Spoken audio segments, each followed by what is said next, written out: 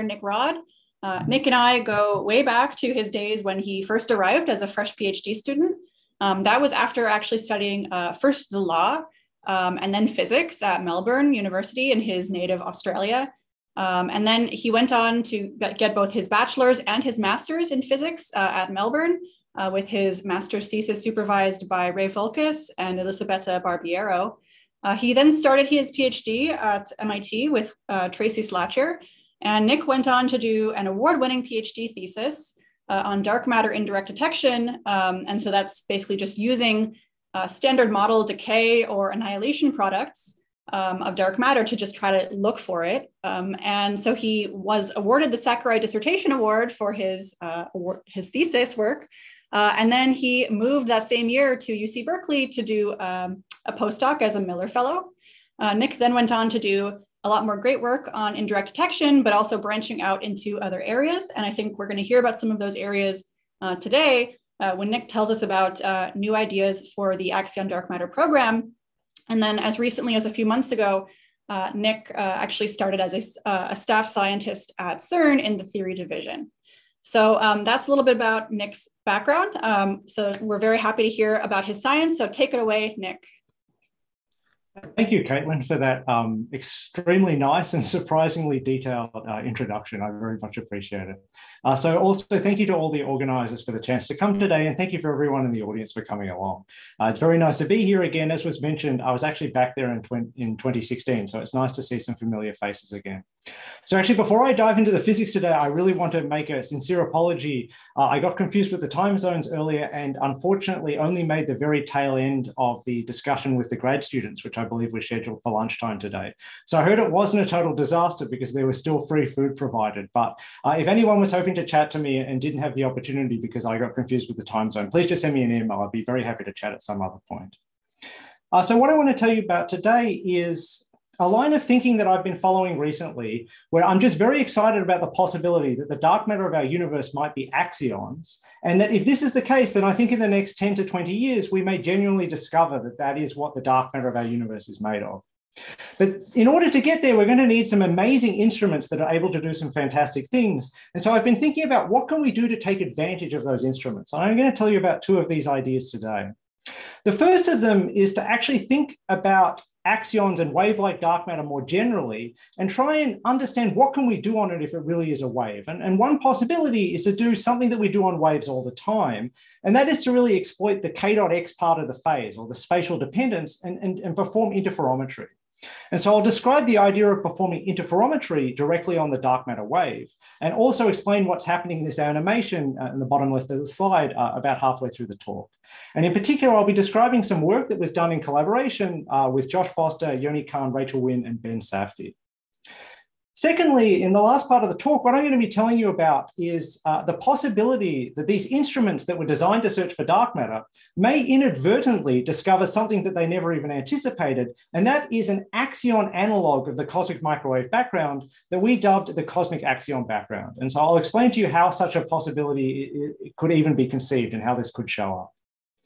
But before getting into these specific ideas, I mean, I'm already hoping to talk about a lot. Let me be a little bit more ambitious and really appreciate the fact that not everyone in this audience spends all of their time thinking about axions. So I firstly just want to take a step back and sort of frame the overall problem of dark matter and explain to you where axions fit within this, and also tell you about this exploding program searching for axion dark matter that the research that I'll tell you about today was really building upon. So let me go right back to just the fundamental idea of dark matter and just remind you why I think this is such a compelling problem. And so at least in my mind, our modern understanding of dark matter really goes back to observations of our nearest neighbor in the universe, the Andromeda Galaxy, which I'm showing you at the center of the slide here. So back in the late 1960s, and then in a paper that was published in 1970, Vera Rubin and Kent Ford were making observations of the Andromeda Galaxy, and they were trying to make the following observation. They were trying to look at various objects that they could measure within the system and try and determine what is their rotational speeds around the center of the galaxy. So we can make a rough prediction for this. There really should be error bars on this. This is a theory prediction. But the idea should be that roughly, just from our understanding of classical gravity, as we move further and further out from the center of the system, you can just see by eye that the amount of matter that's there is dissipating. It's becoming easier or more transparent. It's easier to see through. And so because of this, there isn't enough mass to keep up with the fact that we're moving farther away from that mass. And so the rotational speed should drop off. And so you can see this on either side. The magnitude of the rotational velocity is tending towards zero. However, when they made their observations, quite famously, instead of seeing this value head to zero as we move beyond all the mass we can see, it's just plateauing. You can see it's heading towards this roughly constant value of 200 kilometers per second. And in fact, it seems to be plateauing out beyond where we can see any matter. It's almost as if there is a huge amount of matter in this system that we just cannot see by eye. And indeed, this we now know was the first piece of evidence towards this idea of dark matter. And in the 50 years since those initial observations, what we found is that almost everywhere we look throughout the universe, there seems to be evidence for dark matter. If we look at larger scales than galaxies towards collections of galaxies, which are galaxy clusters, then, for example, objects like the collision in the famous instance of the bullet cluster give us additional evidence for dark matter. If we look out at all the structures we see in the universe, essentially the entire theory of structure formation, really at its heart requires some sort of cold dark matter candidate. And even if we look back to some of the earliest times in the universe, our exquisite agreement between theory and data that we see in the cosmic microwave background is underpinned by the insertion of a cold dark matter candidate again. And so what we're seeing from all of these pieces of evidence is that we can make quite quantitative predictions that actually we need an additional source of matter in our universe. This is the dark matter, and it needs to make up about 84% of the mass, so the majority. So everything that we can see around us only makes up a fraction of the mass that we know should exist in the universe. So I'm coming to this problem with a particle physicist perspective. So you're not going to be surprised to find that I tell you that the solution is we need to add a new particle. That's what this whole problem is going to be solved by. And if you haven't thought about this before, you may immediately balk at that and say, well, this is ridiculous. Like the smallest scale you're seeing a deviation is on galactic scales. And you're telling me that the resolution to this is in your field of research, which focuses on subatomic states. But of course, to remind you, I don't think this is anywhere near as ridiculous as it might initially sound, because everything we can see in these images, indeed everything we see around us, we know to be made of particles. This is the great success of the atomic hypothesis. And fundamentally, the real miracle of particle dark matter is that adding just a single state to the standard model, although often we have more complicated models for it, can really bring all of these observations back to be consistent with our theory. There are many ways that we can actually make this work. So this all sounds fantastic. The particle physicists have come along and solved this problem. We just add a new particle, and then that will be what the dark matter is, and it will explain all these mysteries that we have in the universe. The challenge is if you then start getting more specific and asking questions like, well, what is that particle? And let me now just turn to a single question you might ask about a particle, and that is, what is its mass? And the honest answer is we have almost no idea what the mass of the dark matter particle could be. I'm showing you here a possible range for where the dark matter masses could be on this ruler of particle mass here. It's going from about 10 to the minus 10 EV up to the Planck scale, which is about 10 to the 28 EV. And just for reference, the particles that we know about in the standard model are what is shown in this orange box at the top. So they only occupy a fraction of this. And even if we extend that to include the much lighter neutrinos, this only goes down a few more orders of magnitude. You can see that this range of dark matter mass vastly eclipses it. And actually, I mean, I've hugely truncated this just for presentation purposes. Truly, actually, the full range of dark matter mass goes all the way from about 10 to the minus 22 EV, so many orders of magnitude to the left, and all the way up to about 10 solar masses, so many, many, many orders of magnitude to the right. So this is even then an approximation to the true story. And so you can see the fact that it could live anywhere along this mass range makes this quite a challenging problem, but also a very interesting problem, because at different mass ranges, the phenomenology or the behavior of that dark matter particle can be fundamentally different. And in particular, while historically we've actually really focused on ideas where dark matter would be somewhere near the masses of the standard model particles, where we had very good motivations, for example, ideas like the hierarchy problem motivated that there should be a particle around the electroweak scale to try and, which would be associated with resolving the other mysteries we have around the electroweak scale. But so far, nothing's shown up there. So an idea that has really become popular in the last decade or so is actually dark matter might be much lighter. And the reason why this is quite interesting is, at least in the model space, the dark matter sort of goes through a phase transition where no longer should you think about the dark matter that we know should exist around the location of the Earth as a gas of particles, as it normally is. And this is how we search for it, for example, in direct detection. We're looking for one particle to come in and bounce off a particle we can see and try and measure that. Instead, actually, as you get lighter and lighter, there are more and more particles around. And so this means that actually the Broglie wavelengths begin to overlap, and it actually starts to behave like a classical wave. You sort of have a transition that you might be familiar with from the electromagnetic spectrum, where at very high energies like gamma rays, you think about the individual photons as really the relevant way of describing the system. But on the other end, if we move to much lower energy photons, for example, radio, we there think about a classical wave as a much more accurate description of what's going on. And indeed, the same phenomena happens for dark matter. At this lighter end, it really should behave like a wave. And so what I'm going to focus on today is the idea that dark matter could be a wave, and just describe some of the basic ideas that had been overlooked in the literature that we can consider taking advantage of this hypothesis. In particular, I want to be a bit more specific. Now, there are a number of different ideas for what a wave-like dark matter could be made of, but actually one candidate has really emerged as sort of the theorist's favorite in many senses. This is the candidate that people are really focusing on, this wave-like end, and it's something that is called the axion. So many of you are familiar with it, but for those of you who aren't, there are other reasons for liking the axion. In particle physics, we like our new states to solve multiple problems, and in addition to potentially being the dark matter, the axion could also solve some other problem particle theorists worry about, called the strong CP problem, but I won't focus on that today. Instead, just starting from this particle physics perspective, the idea is that the axion would add potentially multiple more, but at least we would often expect this following addition to the standard model Lagrangian, which is a coupling between the axion A and F tilde, where F is the field strength of electromagnetism. So this is the way that particle physicists often write these types of terms down. But what is much more, I think, intuitive is to think, well, if this particle is coupling to electromagnetism, well, then it should give some modification to the laws that govern electromagnetism, and that's Maxwell's equations. And indeed, you can sit down and calculate that the addition of this Lagrangian term makes three modifications to electromagnetism. Essentially, it adds new sources for the fields. So in Gauss's law, we get an additional sort of effective charge that is added in. This is this term on the first line.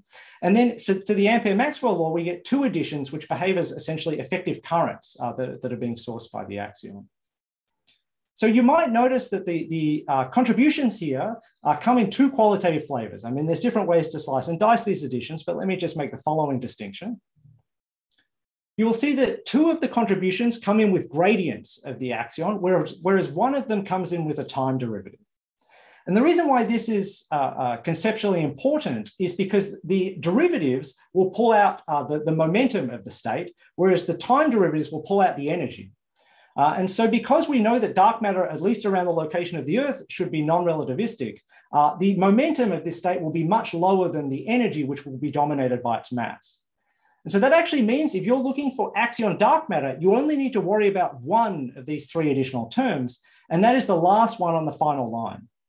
And so if you just look at this qualitatively, what you see is that if you have a magnetic field and you also have an axion around, what is happening is that this will look very much like a current that is there, which is also in the Ampere-Maxwell equation. And so the idea is that even if you have no current in your system, the presence of a magnetic field and the presence of an axion will induce a current and therefore induce other effects, like, for example, an oscillating magnetic field that you can go and look for in a very sensitive detector. So this is the fundamental idea that really the whole axion dark matter program is built on, at least a large part of it. And so now let me tell you what we've been able to do with this idea and what the progress is and where we're going in the future. Okay, so first, before I start adding our current progress and where we're going, let me just outline the landscape of axion dark matter as I see it at the moment, at least through its coupling to electromagnetism. So what I'm showing you on the x-axis is the mass of the axion. Now, what you can see is this is a logarithmic axis, and I've got 19 orders of magnitude here. So this is just a micro version of the general problem we have in dark matter, that we just have no idea exactly what the mass is. But this is true even for the axion. It could exist over a very wide range of masses. What I'm showing you on the y-axis is how strong does this axion couple to electromagnetism. The stronger it couples, intuitively, the easier it's going to be able to detect experimentally. And technically, this coupling has dimensions because the Lagrangian term at the top is dimension 5. So this GA gamma gamma has to have units. And so I've just given it units of inverse energy here. So having introduced the axes here, and also just one thing I would say, what I'm going to be talking about in the next couple of slides is something that is based on a fantastic resource for the current status of axion searches. It's this GitHub created by Kieran O'Hare. And if you haven't seen this before, I have a link on the bottom right of the slide. I really encourage you to go and have a look if you're interested in this at all. Really quickly, Nick, we had a question in the chat from Robert asking what was determining the cutoff on the lower mass end. Good. So for I mean, there's a slightly technical answer for that. If we're thinking more generally about ALPS, then you can think about much lighter masses than what I'm showing you here. And indeed, as I suspect Robert's well aware, you can go all the way down to 10 to the minus 21 or that order in mass before you run into other constraints. However, if you're thinking about this really a particular idea that is related to the QCD axion, as I'll mention briefly, the mass is inversely proportional to the decay constant. And if I think it's at around 10 to the minus 12 of the mass, the decay constant hits the Planck scale. So that's sort of a natural place to draw the dividing line on the left there. But if you think more generally about axion-like particles, you can push this plot to the left. I'm just, again, for the sake of presentation, trying not to show all the orders of magnitude here, but that's a fair question. Thanks. Good. So now let me start putting some actual results onto this white plot. I mean, it's a challenging problem. We've done better than what I'm showing you so far. So firstly, if an axion just exists in the universe, independent of whether or not it's dark matter, we can say something about it. And that is because through its coupling to electromagnetism, you can imagine in various objects throughout the universe, you could be just producing this axion. For example, once you now have a coupling between a new state and photons, in other processes where you have photons around, you can also imagine the axion being produced. And this can be a very important mechanism because this particle interacts very weakly. If you produce it, generically, it will just free stream out of the object and not interact again. So for example, you can start imagining you have a new cooling mechanism for stars because these states are produced and just carry the energy away.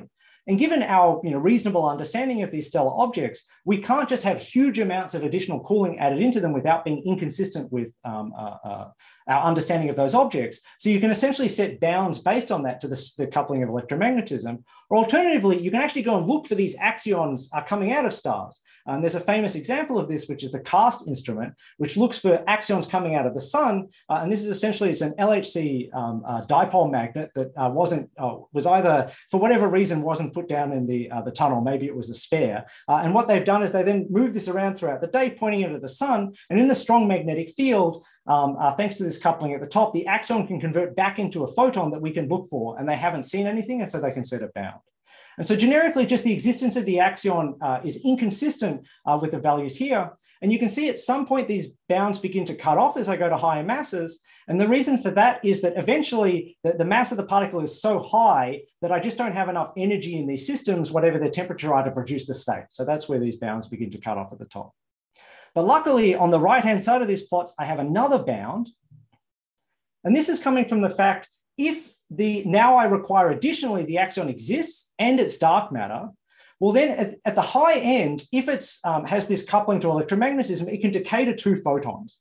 And if we're at around this keV and up range, the photons that you'll be producing would be X-rays. And we're generally quite good at searching for X-ray photons. So we can set very strong constraints on this, as you can see on the right-hand side here. You might notice right towards the bottom, there's a little island coming out at 10 to the 4 EV or 10 keV that's highlighted in blue. This isn't completely random. I've highlighted it because it's a result of my own work.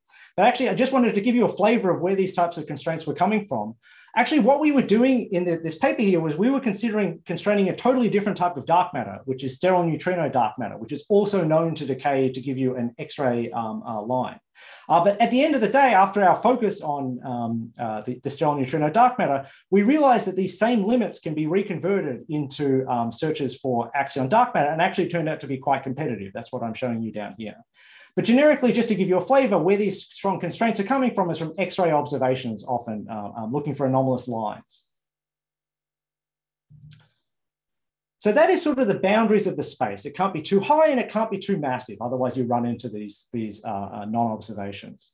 But that still leaves, I mean, it's a log-log plot. It still leaves a lot of orders of magnitude to search for. And I mean, even here, I'm lying a little bit. As Robert correctly pointed out, the plot extends to the left. But let's just stick to this for the moment. So what would be helpful if we're going to experimentalists and saying, can you please have a look for this axion particle, is to at least give them some idea what our best guess is for where it could live.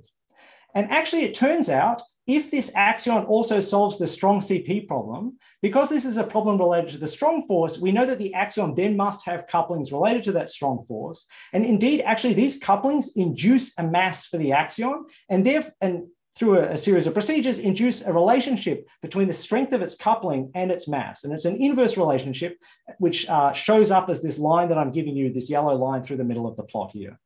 Now, there's some theory uncertainty on this. It depends exactly what the full model of the axion looks like. And that's why I'm not just showing you a single line, I'm showing you a band. And two particularly well-motivated, or at least historical models there, are called the KSVZ and the DFSZ. And that's what I'm showing you as the specific lines here. But at least this lays down a target that if you really want to see what we think is the best guess for what axion dark matter should be, you want to hit this parameter space. So how are we going on that? Well, the generic program of searching for this is looking for the axion dark matter that makes up the halo of the Milky Way. So these instruments are called axion haloscopes. And at the moment, we're very good for masses around a micro EV, which is about 10 to the minus 6. In particular, the ADMX collaboration, you can see it's already pushed into some of the most interesting parameter space. Now, you may have been following this. If you haven't, I'll just tell you they haven't seen dark matter yet. You probably would have heard about it otherwise, but they really are pushing into some of the most interesting parameter space. And you can see there are a number of other instruments around there that are pushing down into that space, and we'll certainly get there shortly. You'll also note that on the lower end, there are these instruments, Abra 10 centimeter and Shaft, that honestly, at the moment, are not particularly impressive in their reach. And the reason for that is they're not even getting below these star emission bounds. But these instruments have made the additional assumption that the axion is dark matter, which is a strong assumption and was not even present in the star emission bands I showed you previously. So there's two reasons for highlighting these results at the low end. I mean, one of them is the fact that I'm involved in one of them. And actually, the abracadabra results we had at the moment, in certain parts of the parameter space, it's not totally clear by eye, but we are actually cutting below at least the CAST results, which are this magnet that's pointing at the sun I told you about earlier. So which I think was a real landmark for these types of searches that we were able to achieve this. But honestly, the much more scientific reason for pointing these out to you is the fact that these are really proof of principle instruments that you can search for axions at these much lower masses. These are quite small. It's about a 10 centimeter instrument that is doing this search at the moment. And what has been demonstrated is that these instruments have a very powerful volume scaling. So as you make these instruments bigger and bigger, the sensitivity scales very strongly with volume. And in fact, the ambitious plan of a larger version of one of these instruments, which will be called dark matter radio, is to cover the entire parameter space that I'm showing in blue, hopefully in the coming decades. And so you can see this will cover a large part of the very interesting parameter space that previously we didn't really have instruments that would work for this. These types of cavity instruments like ADMX cannot just be pushed to lower masses. It just doesn't work this way. But that's just one instrument that there's going to be progress on. Actually, we have ideas that will be covering a number of parts of this. You can see ADMX will get better. There are other instruments like Alpha. Also, a future version of CAST called IAXO will come along. And there are also other instruments, I'm just showing you a subset here, that I think really in the next decades, we will cover a large fraction of this QCD prediction. And I think there's every reason to believe that we could finally begin to resolve what the dark matter of our universe is made of. And so it's with this really exciting progress that I think is on our horizon that I turn to the work that I was involved in, which was really trying to take advantage of these enormous leaps we're going to have in the years ahead. I can see there might be one more question on the chat, although maybe that was a comment. Yes, Adrian asked what was up with the literal loophole around, I guess, MA of 10 to the minus 9 EV. Yeah. Yeah, good. Thank you for pointing that out, Adrian. It's about 50% of the time I show this plot, I get asked about this because it really is a bizarre feature of this. Actually, what these constraints are coming from is the Fermi gamma ray instrument. So you may be aware that very high energy photons do not freely propagate through the universe. Through interactions with, for example, even the CMB, they can create an E plus E minus pair, and so they wouldn't reach the location of the Earth. But actually what can happen is that along their propagation, if an axion exists, this photon can convert to an axion. The axion is unimpeded for a long time, and then it can convert back to a photon. So you can end up seeing more easily particles than you would otherwise, or at least these types of interactions can lead to a variation in the spectral shape that you would expect to see. So what Fermi does is they look for the objects of known spectra, for example, these predicted spectra, and then try and look for deviations that the axion might induce in this. But these, depending upon the magnetic fields in the system, these can be quite complicated. And my understanding from the paper was that a Poisson fluctuation in their data set is reasonably well described by the axion parameters that are right in the center of the hole. Now, it's not that that's very strongly preferred, like it's just a mild excess there of the Poisson fluctuations, but actually it was such that they couldn't set a limit right in the center of the parameter space is exactly what happened there. So I suspect unless an axion really lives there, and I doubt it does, honestly, I don't have a lot of theoretical prior in that space. We'll close that eventually, but at the moment, essentially a Poisson fluctuation has prevented us from doing that. Good, so as I said, what I want to do is talk about some ideas to take advantage of this. The first of these is that I want to take this idea that the dark matter is behaving like a wave really seriously and think about what other things do we do with waves that we're not yet doing with the dark matter. And the one I want to describe to you is performing interferometry on the wave. And secondly, as you saw, the improvements we're going to have in these instruments is obscene, like many, many, many orders of magnitude below what we've achieved previously. A question that my collaborators and I became interested in recently is when you start looking at these exceptionally small powers that would be deposited by these very low, tiny coupling axions, is there anything else that might end up showing up at these instruments when you're probing such small values? And indeed, I believe the answer is yes, and that would be, for example, a cosmic axion background. Good, so now let me turn to this idea of dark matter interferometry.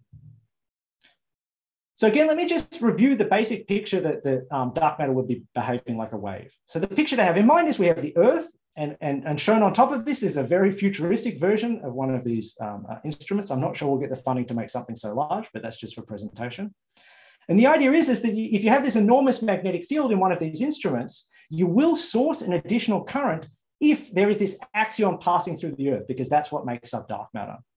So the 0th order description for the axion is to just think that it's essentially just a classical wave oscillating mostly dictated by its energy because it's non-relativistic, which is set by its mass. So you can just think about it as oscillating in time controlled by whatever the mass is. And again, the fundamental challenge is we don't know what that mass is. But of course, if this is a wave, its phase structure will be more complex. It will actually have a time dependence that is set by the full energy, not just the mass. And then there will be a spatial dependence also, which will be controlled by the wave vector in general.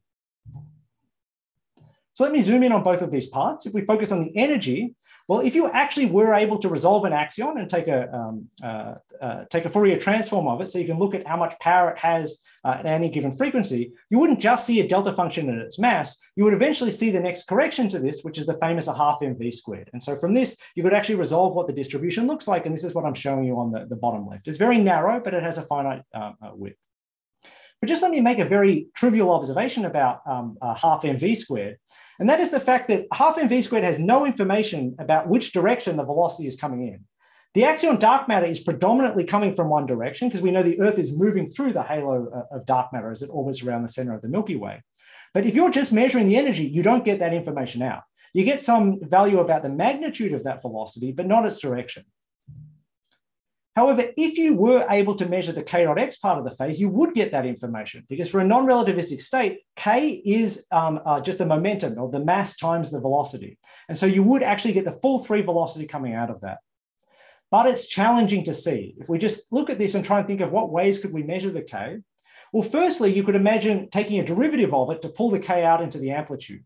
But as I mentioned to you earlier, these derivatives will be smaller than any time derivatives, which will also generically be there. They'll be down by a factor of the dark matter velocity, which we think is about 10 to the minus 3. So this is already a hard problem. We're making it harder by looking for this k term. So it's challenging, but maybe possible. Okay, you say, well, maybe we'll just go back to the phase and try and look for it there. But actually, you can convince yourself that the phase really isn't doing anything for us, because we could always choose our coordinates such that the location of our instrument is at x equals 0, and then this phase just disappears. And so that reveals it to be unphysical. And more generally, you can convince yourself that this k dot x doesn't do anything for one instrument. However, and I mean, again, given that this is really the spatial variation of the wave, it shouldn't be too surprising. If we have two spatially separated detectors, there is then a vector in the problem that you can now just remove by a clever choice of coordinates, and that is the spatial separation between the two instruments. And then by combining the information between the two instruments, you could hope to get some information about this k dot x. And that's exactly what we want to do with this interferometry. So what we did in our paper was we said, let's imagine you had n instruments located around the Earth. How could they combine their data optimally in order to actually make parameter inference about exactly what direction the dark matter is coming in?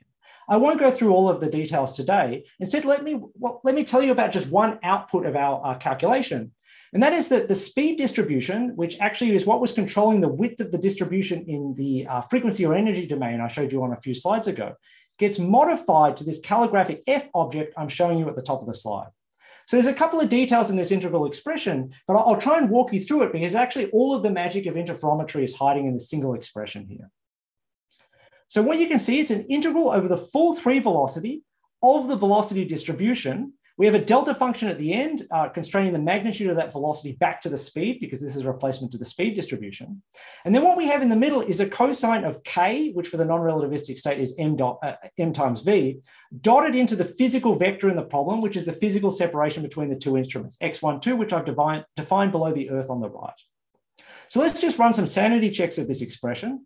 If I put the two detectors on top of each other, well, the spatial part can't be important anymore. And indeed, cosine of 0 is 1. And so then this whole integral just collapses back to the speed distribution. So that's good. That makes sense. What if I move the two instruments infinitely far apart? Well, then this cosine just oscillates rapidly. And in general, I wouldn't expect to get any more information out of this.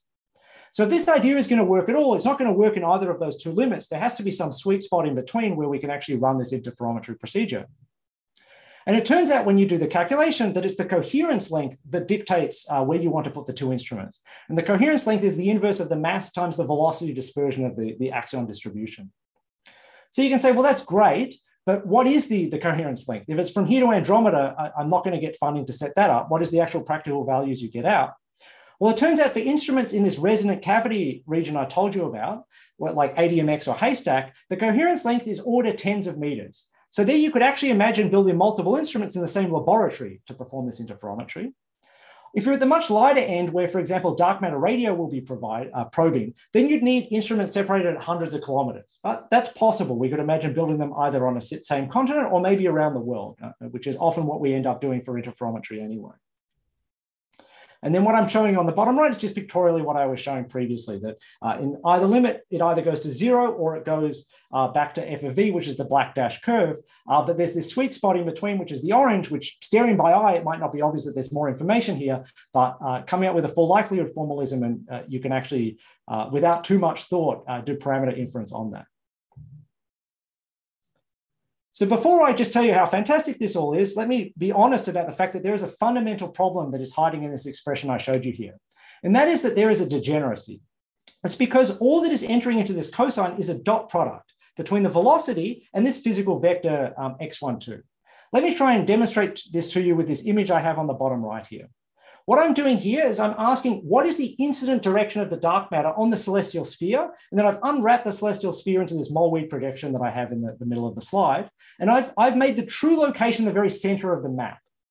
What I've then done is I put one detector at the South Pole, one detector at the North Pole. So the detector axis runs north-south. And then I've said, how well can I determine which direction the dark matter is coming from? And you can see from the heat map, which is telling me which is the most likely area, I'm constrained to the equator. I can't be anywhere other than away from that. So this is an improvement over one instrument, which couldn't tell me anything on the sky, but it's a little bit unsatisfying that we can't get away from that. But this is, I mean, again, the reason this is coming in is because the dot product of v dot x12 is left invariant if I do rotations around the x12 axis. And again, this goes right back to the fact that what we're probing is the k dot x phase of the wave. This is really fundamental to the problem. It's not just some degeneracy that is manifested by a particular way of analyzing it. It's really a fundamental part of the physics. So this seems a bit disappointing. How are we going to get around this? I mean, maybe you could imagine having an array of multiple instruments, or maybe you could put your instrument on a truck and drive it around to try and get different x12 vectors. I mean, all of these seem expensive and challenging. Luckily, however, nature breaks this degeneracy for us. And that is because the Earth does not sit in the rest frame of dark matter. And so for two instruments located on the surface of the Earth, throughout a 24-hour period, this x12 vector spans out a large space, and over time will fully break this degeneracy. In fact, you can really see what's happening if you just look at sort of the signal shape that you get out, which is roughly what I'm showing you on the bottom right here. It will undergo large variations throughout the day because of this daily modulation effect I'm showing you here. So essentially what you get in your signal shape is a genuine daily modulation that is qualitatively very different to the type of daily modulation that you may have heard of previously in the context of particle-like direct detection. It's a really wave phenomena that is manifesting here in this daily modulation. Okay, so now let me turn towards like actually doing something practical with this. I've told you that this problem, how to resolve it. Now can we actually do things with this? So firstly, could we actually resolve which direction the dark matter is coming from with two instruments? And sort of a toy example is what I'm showing you here, where the distribution is what is in the orange box on the bottom right. Again, the heat map is telling me what the most likely region is. That the literal definition is given under the images here, but intuitively, it has to depend on how bright the signal is. If the signal is just emerging, then it's going to be hard to make detailed parameter inferences about all its properties. As it becomes brighter and brighter, I'll be better able to do these types of inferences. And I'll make that more precise in a slide or two. But what you can see on the left image here, and again, the truth location is the center of the map. In the left image, I've placed my two detectors on an equal line of latitude. So they're exactly east-west of each other. And on the right, I've placed them on an equal line of longitude. So they're exactly north-south of each other.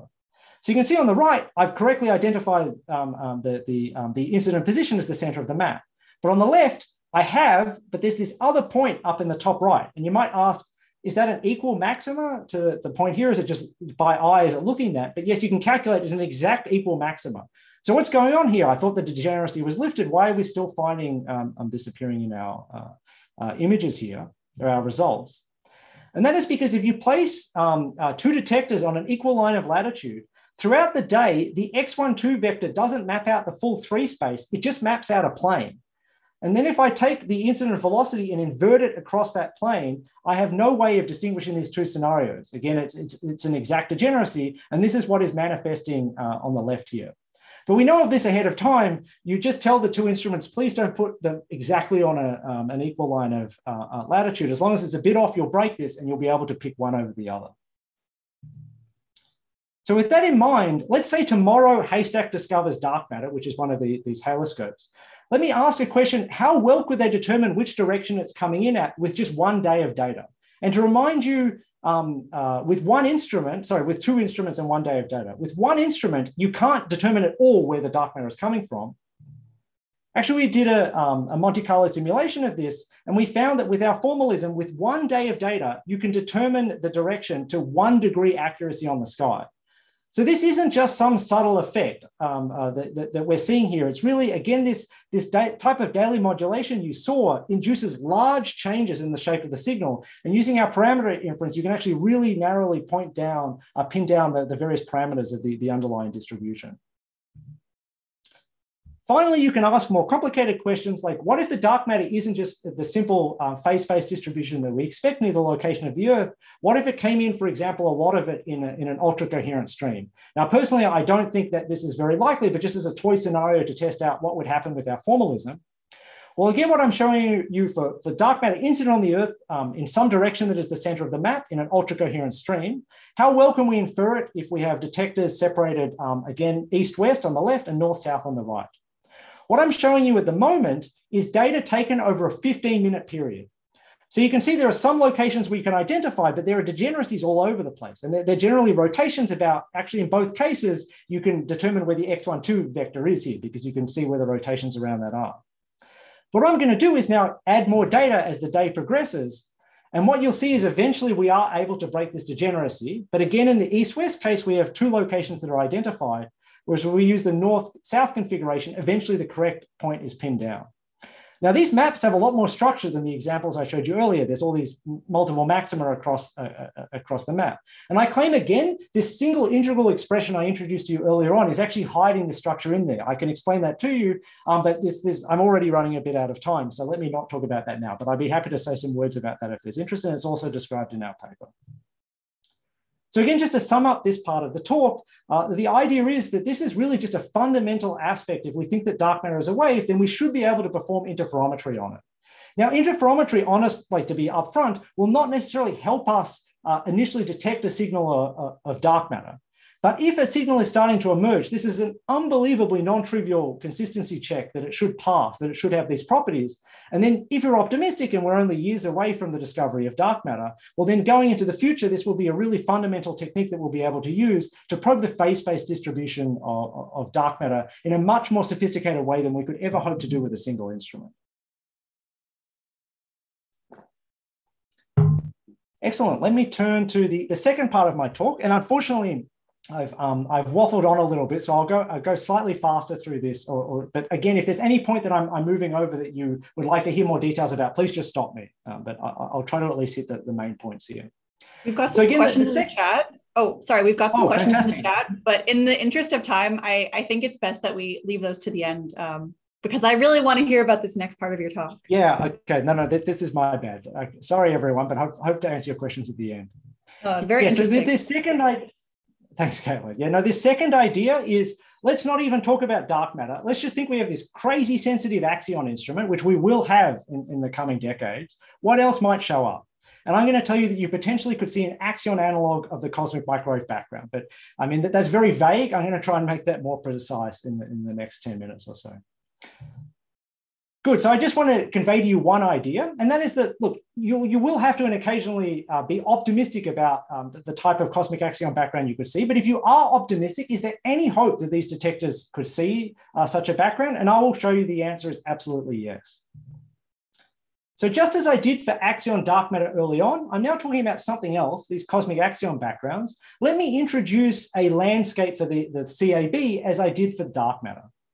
Now what I'm showing you on the x-axis, instead of the dark matter mass, because I'm now thinking about relativistic axions, because we think of the CMB, of course, of photons, which are relativistic, I'm showing you the frequency of those relativistic axions rather than their mass.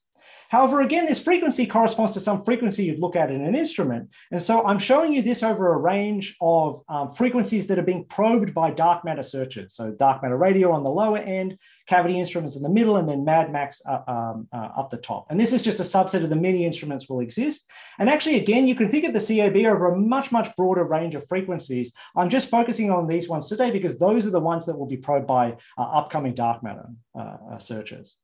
So for the frequency on the x-axis, what do I have on the y-axis? I have a measure of how much energy density is in the CAB at that frequency. So that the exact definition is given in the box on the left-hand side. And actually what we've done here is tried to construct a quite close analogy with the gravitational waves literature, which some of you may be familiar with, where you think about the frequency of the gravitational waves on the x-axis, and you think about the energy density, often measured in units of the critical density on the y-axis. And so that's a very close analogy here. So even if you are an expert on that, you may not have great intuition for what do these numbers on the y-axis mean. So let me just place some values here. So firstly, if you had an energy density in axions that was equal to the energy density in the cosmic microwave background, you would live around this gray dashed line. However, you would also live in a universe that is not our own. Because that amount of energy density added in would give a very observable modification to cosmology and is completely excluded by measurements for delta N effective. So you have to live below this. Now, what I've shown you in this purple band, you should read H0 preferred as in extreme tongue-in-cheek. I mean, of course, many people are aware of this. There is this famous Hubble tension between late and early measurements of the Hubble constant. And delta N effective values can alleviate that tension in the following sense. It can move the two central values further apart, but it can blow up the error bars. And so in that sense, you can reduce the overall uncertainty. So there have been a lot of discussion about this in the literature. There are probably experts who know far more about it than I in the audience. But the basic idea I want you to take away from this is not that I think that the Hubble tension motivates additional relativistic species around this purple band, more that if you had an energy density around this purple band, it is potentially observable with cosmology, because these are giving the type of deviations that you can see, at least at the level where we're probing with existing cosmological measurements. And hopefully in the future, we may be able to pin down and start to see actual genuine evidence for a non-zero value of delta N effective, for example, which is certainly a target of, say, CMB stage 4. So having just given you some intuition, now let me dump a couple of models that could live on this space. And I won't spend a ton of time on this because really it's getting into particle physics land of trying to think in detail exactly what could have produced these axions in the early universe, what specific models would give rise to these. But again, if there's interest, please just ping me and I can slow down on any one of them. But the first example is the one you would have in mind, and that is the direct analog of the cosmic microwave background. You have axions in thermal equilibrium with the standard model in the early universe. At some temperature, they decoupled, and then sort of largely independent, though, of where they decoupled, you end up with a spectrum that is peaked around microwaves. Now, exactly the height of that spectrum and the exact peak position depends on the decoupling, but you can see in the inset plot, it's largely insensitive to this. Now, this would be the dream. If we could see this cosmic axion background, this would be fantastic. But as I'll try and convey to you, it's challenging. And so realistically, I don't think, certainly not with the techniques I'm describing to you today, would we be able to get there, or though maybe some other ideas could that I can say some more about if there's interest. But because of this, it's also interesting to think what else could populate this space. And this is where the particle physics aspect of this comes in. There's been a lot of discussion about cosmic strings that are associated with axions in the literature because it's very important for this QCD axion scenario. These cosmic strings could, generically, they emit axions. They could also emit relativistic axions. And generally, they predict a largely scale invariant spectrum. So they could dump axions over an enormous range of frequencies. As you can see in the inset plot here, they could easily produce axions in the parameter space that I'm showing you here, although you need to be optimistic about the symmetry breaking scale to get the largest amount of energy density there as possible. Secondly, there's a process called parametric resonance, where if you have some scalar that couples to the axion that is heavily displaced from the minimum of its potential during inflation, eventually when it begins to oscillate, it will dump a huge amount of its axion energy into the axions. There's actually an analogy between the physics that's happening here and a child that's going up and down on a swing, but given the time, I'll save you the joke. But the idea is that you can produce a large amount of energy density in axions, and it would generically end up with roughly a Gaussian shape. That could be over many frequencies. I'm just showing you one example here. Good, so that's just to say that, I mean, and we weren't trying to be exhaustive in our paper, the particle physicists can come up with ways of populating this space. There certainly could be relativistic axions around here, but of course they can't go higher than this generically, their integrated energy density can't be higher than this gray band, which is the CMB energy density. So now let me turn towards the whether these could be detected. And for this, I note just a simple observation, and that is that if you live to the left of this dotted line I have on the right-hand side here, then you're in the regime where you have more than one state per particle volume, which is somehow measured by the wavelength of the states. This means that the states are beginning to overlap, and we're moving back into the radio wave or the classical wave description of these states again. So on this side, the CAB is beginning to act like a classical wave again. And this is fantastic because we've been thinking about classical waves when we were building these instruments. So it's not going to be a huge shift to think about looking for a CAB showing up there. Whereas if it really was behaving like particles, as the thermal distribution largely is, you'd need to think quite differently about how you would detect it. So there is a fundamental difference, though, and that fundamental difference is that for the dark matter, as I showed you earlier, because it's non-relativistic, its energy is completely dictated by the mass, essentially up to a tiny variation. Whereas if we look back on this slide here, you can see that the energy distributions for these states go over orders of magnitude. So it's certainly not just this almost delta function the dark matter was. And so that means if you actually resolved the axion signal in the time domain, for dark matter, you've got this signal that's very peaked. On the x-axis of both of these plots, I'm showing you nano EV, and I've had to multiply by 1,000,000 to see to actually see the width of dark matter. Whereas for a generic CAB candidate that I have on the bottom, I haven't had to multiply by anything. It's just very broad. You can just see that it has this generic width. And one way of quantifying this is to say that this is an analogy to resonant cavity stuff, which is getting into the weeds a bit. But the idea is it's just some way of quantifying how narrow is this distribution. And so the narrower it is, I give it a larger Q factor. And technically for dark matter, I give it a Q factor that is about a million, whereas for a CAB, generically, it's just going to have an order 1 width. So it has a Q factor that's about 1. And so that leads to a very simple observation, and that is that if the CAB is depositing any signal at these instruments, it's going to be doing it over a broad signal range. Now, as I told you, all these instruments are looking for dark matter, which is like a delta function or a spike showing up in their frequency spectra. So actually, I can tell you that ADMX at the moment, they smooth the signals, the data that they get, and then throw the smooth component out. So at the moment, they would just be, if there was a CAB signal in their data set, they just throw it out. So the first thing to do is to at least don't throw that out and look for it. And we've already been in talks with the collaborations, and they now know about that. But that's just a very simple observation that you can make already at this point. I mean, the more important question is that I want to get to in my last couple of minutes is, okay, is there even going to be any hope that something could be there? And to get to this, I just want to do a very simple calculation to parametrically estimate this. In our paper, we go through a much more detailed version of that. And that is that let's just calculate the power that's in the axion field. I mean, that is the power that we can hope to access experimentally. If that's puny, then we're really hosed. I mean, it will be puny, but it has to be puny relative to what we are sensitive to. So technically what we want to do here is calculate the power spectral density, which is the amount of power that's in the axion signal as a function of frequency. That's what I've done. It's actually a statistical distribution, so I've had to take some average, and that's what I've done in the middle of the slide here. Unsurprisingly, it depends on the energy density in the field, that's the rho A, and it also depends on the probability distribution of the frequencies, that's P of omega. Unsurprisingly, where you have a large likelihood of seeing a frequency, that's where most of the power is. Now, technically, we can't just measure the axion field directly, or this problem would have been solved already. Of course, the challenge is it's only coupled to us through some tiny coupling, GA gamma gamma, that becomes squared when you look at the power. And then also, for technical reasons, the axion only comes in with derivative couplings. It's actually a pseudo Nambu-Goldstone boson. And so you can't just see the axion, you can only see it through its derivative couplings. And so you get this modification I'm showing you at the bottom here. Now, this is still very general. It has this P of omega there. Let me just try and move towards something that I can do an estimate with more simply. And that is, let's just evaluate this expression at the mean of the distribution. At the mean of the distribution, I can evaluate the probability distribution as roughly this Q factor divided by some average frequency, which I need for dimensions. The intuition here is if I have a very narrow distribution, in order for the PDF to be normalized, I have to have an enormous value of the PDF because it has such narrow support. And so for a narrower distribution, the PDF has larger values, which is why I get this Q factor enhancement that's coming into the expression here. So now I've calculated the power in an axion field, but importantly, I didn't specify whether it was dark matter or the CAB. So now what I'm going to do is just equate the power in the dark matter field and equate that to the power in the CAB field.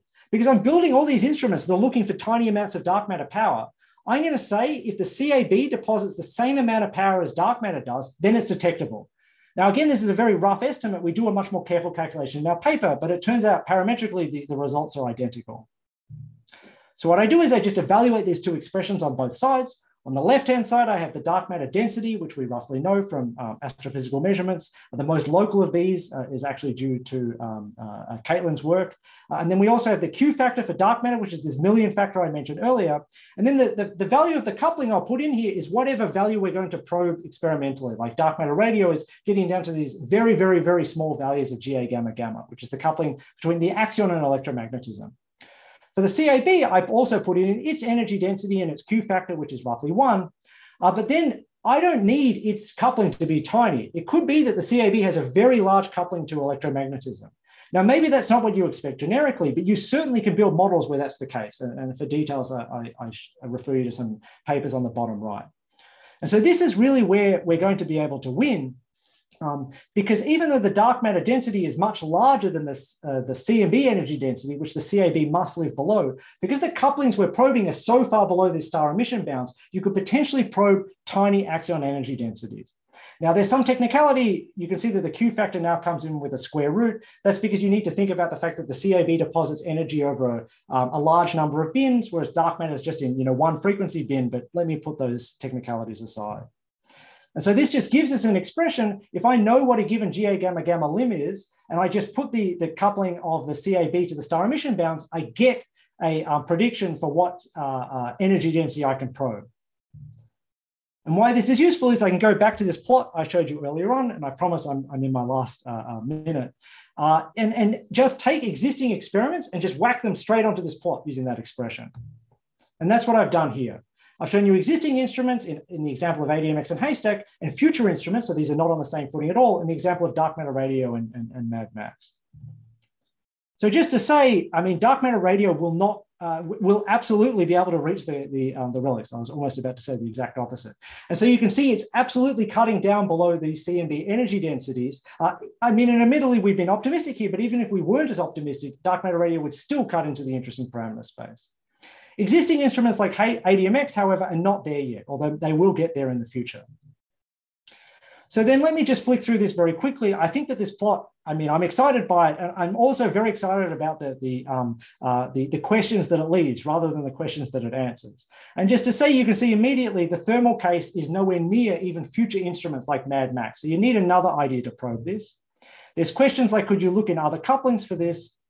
And then finally, is there some way you can get axions above this CMB limit I told you about? And to do that, you need to produce axions in the late universe. And that's a story that I'm thinking about quite closely at the moment. Okay, so again, just the one summary here is that potentially these dark matter instruments could see something else, and it could be some exotic version of the cosmic axion background that I mentioned to you. Okay, so apologies for going over time, but just to sum up here, what I've told you about is, for me, I think the next decades are going to be unbelievably exciting, not just for the search for dark matter, but really for the search for axion dark matter. And hopefully, if you weren't excited about this already, I've given you two additional reasons to be excited, because one, we'll be able to perform dark matter interferometry if we do discover wave-like dark matter and actually make realistic plots like I'm showing you on the left. And secondly, I think there could be other ideas for what types of physics might show up at these instruments beyond what we even expected. And that's what I tried to tell you about in the example of the cosmic axion background. Okay, I'll leave it there. Thank you so much for your attention. Great. Thank you so much, Nick, for a really fascinating talk. I certainly really enjoyed it. And I see some people clapping in their reactions. So we had a few questions in the chat. So first of all, Matheus asks, what kind of instrumental systematics and environmental characteristics can affect axion measurements, for instance, in Abracadabra? Good. So that's a really important question, but also quite a broad question. I can say two things about this maybe, but I mean, I'd be happy to have a longer, this is a very important question that there's a lot to say, but maybe just to point out two things. One of these, if you go back to look at the existing Abracadabra limits, you can see there is a lot of structure in here, actually. And the theoretical prediction is that the main noise source here, or the irreducible noise source in these instruments, is just that there is some fundamental background measurement in the squids that are reading out the flux that Abracadabra, the magnetic flux that Abracadabra sees. But this is not at all what we're seeing. There are these peaks up at higher frequencies. And I'll be honest with you, we do not know where they're coming from. So all sorts of things could deposit additional vibrational noise in these types of instruments. And we've tried to shield, you can see an earlier version of the results were in blue here, and we've tried to shield from that. But, for example, the types of things we found about was that there was some machine in a nearby laboratory that was vibrating at a given frequency that had to be sourced for. Like radio frequencies can be picked up in these types of instruments, and you have to try and additionally shield from that. Essentially, anything that can vibrate, that can move the electrons in the system around, will then cause magnetic fields to be generated that will give you a signal. So there's really a lot of work to be done here. And this is a parameter space that just hasn't been explored very much. So this is also why these pathfinder instruments are so interesting, because actually, at about 2 nano EV, right in the middle there, Abracadabra hit the theoretical noise floor. So it shows that at least in principle, it can be done. Now, there's challenges around, we're finding new noise sources that at the moment we don't even know where they're coming from, but in principle, at least it can be done. And just to say one other quick throwaway comment, for example, if you needed to do this interferometry idea, actually, if you had some uncertainty in the overall time measurement of the two instruments, that would ruin this procedure because you need to combine the two measurements extremely accurately. However, luckily, we're very good at measuring small amounts of time with, for example, atomic clocks. And luckily, we can measure that accurately enough to be well below the sensitivity we need for this. But if we didn't have such exquisite timekeeping measurements, actually, you would not be able to do this interferometry idea as well. So that's an example of a systematic there that you need to keep track of. But a very long story and a very interesting question. Okay, I see we have some people with their hands up, but I'm going to give priority because in the chat, I tabled those questions that were in the chat for a long time already. So I'm going to go next to Matt Lundy's question. So Matt asked if annual modulation was something that could be useful for the interferometry story. Yeah, 100%. Actually, annual modulation can help you get some information even from one detector.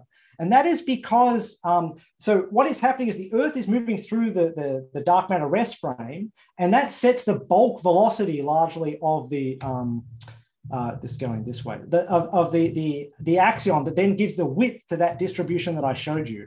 So annual modulation will, when the Earth is on the other side, you get a slightly different value for that, that bulk width. And actually, this distribution will slightly move. So due to annual modulation throughout the year. And actually then with this, you can make some inference about what direction the dark matter is coming in at from one instrument.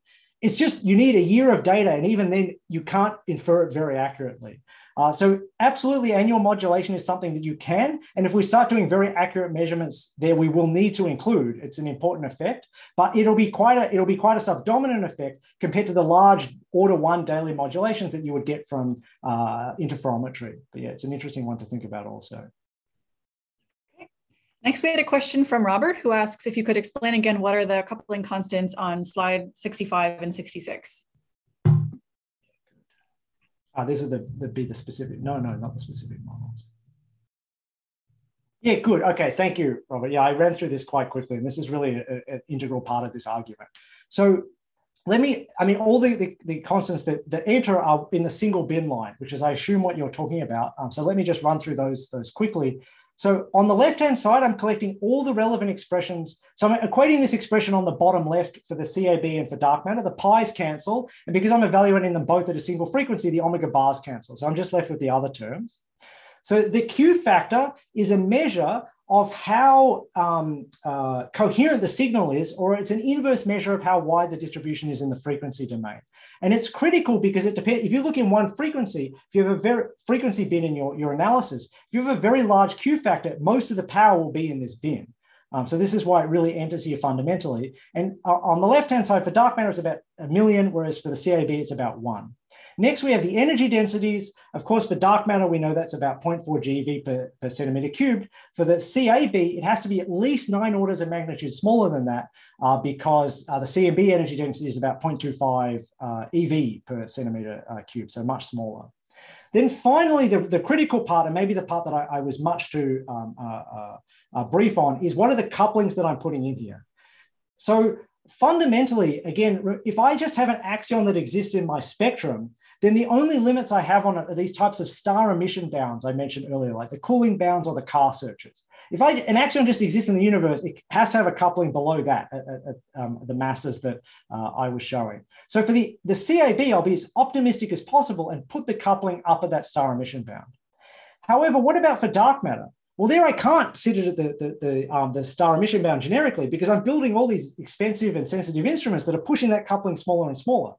But those couplings only apply to dark matter. So I don't have to apply them to the CAB on the right, but on the left-hand side, I'm putting those limits in. So you can either imagine, for ADMX, I put in their existing limits when I did this, or when I was looking at dark matter radio, I put in their projected limits when I was doing that. Those are the values that are going in there. So yeah, thank you for the opportunity to explain that more clearly, because that was important. Okay, and I guess Mohit has had the question or their hand up for a while and also typed a question. So Mohit, do you want to say your question or? Either works for me. I can ask now. So go ahead. Nice talk, Nick. So I have a quick question maybe. So what are your thoughts on the existence of an axion star, which I'm interested in because it is hypothesized as one of the sources of fast radio burst? And in light of this, you can actually consider this observation. I know recently there is a claim of indirect detection of axion emission from the magnificent 7 neutron stars. So does it change our idea or our views on them? So, okay, let me start with that's a really interesting question. Thank you. Let me start with the last part of this because I think that it builds into the first part. So, I mean, this is a long story. So just to give the abridged version, as you noted, these observations have seen a hint of an axion. So that is incredibly interesting. And if confirmed, it increases my belief in axion stars because then we know that an axion exists. But then there's been this, I don't know if you saw this, there was a second paper by the same group where they did observations of white dwarfs. Now there the coupling is different. So for the neutron star, you produce it through the nucleon coupling and then you convert it to the observable photon through the electromagnetic coupling. Whereas for the white dwarf, because it's an electron degenerate system, you produce it through the electron coupling and then it again you use the photon coupling. But for generic UV models, you can't tune these things to be arbitrarily far apart. You'd expect them to be close. So if the Magnificent Seven signal was from axions, you would have expected to see something in the white dwarfs, and they saw nothing. So this also downweights my belief that this original discovery was, this original excess was a real axion signal. However, I mean, it's still unexplained. My understanding is that no plausible astrophysical emission mechanism has been presented yet for these. I mean, the idea is that these photons, X-rays you're seeing are much higher than the thermal temperature, thermal distribution you get from the axions, from the neutron stars themselves, sorry, because we can have good measurements of the surface temperature of these objects. So it's quite bizarre. And maybe it is a slightly tuned UV model, or maybe there's some other physics mechanism process that we miss. So I think that's an extremely interesting space to watch, although at the moment, this second paper slightly poured some cold water on this in my mind. So then going back to your question about boson stars, I put the later part because I know much less about this. I mean, honestly, it's an area I'm not as much of an expert on, but I mean, maybe there may be experts in the audience, but I mean, I would say from what I do understand about it, I think so what people have largely done so far is study the sort of stable solutions you can get out of these to see if these can be like long-lived types of things that might exist in the universe. But I think the real production mechanism for these is very much unclear at the moment. So even if such a solution exists, it's not particularly clear how it may have been generated. But I'm very much a non-expert on that, so I would defer to others on that particular point. Although just to mention, because I heard this talk, I mean, now that going to conferences is something that's happening again, I was at one 2 weeks ago. If people haven't seen, Kafir Bloom has some recent work on looking at strong lensing systems and using that as a potential measurement of the dark matter distribution within these objects. And there is a recent result that at least hints there is potentially a large core component, a subdominant core component in these objects, which would be potentially consistent with some sort of enormous solitonic core associated with an ultralight axion. So, I mean, it's tangentially related to what you said. And if you haven't heard about this, definitely have a look. It was really exciting. So.